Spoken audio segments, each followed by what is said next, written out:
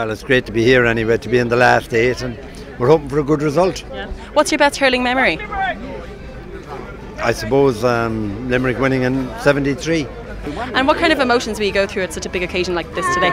It's mad really, just takes over you, you just get really into it and start roaring and shouting and everything, so hopefully anyway it'll be a good result. Vice will be gone. Yeah.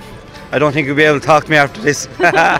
Limerick will hopefully win, please God.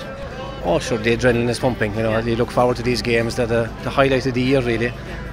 You'd have to say that it's the days we live for. The GAs, it starts at the parish, it starts at the townland, the parish, right through the division, right through the county, right through your province. It's life, it's Irish, it's everything. How would you inspire them? I just say, I don't know how it would inspire them. I suppose think of yourselves and your parishes and your families and all that, and that's how you go out in your hurl. Up Limerick!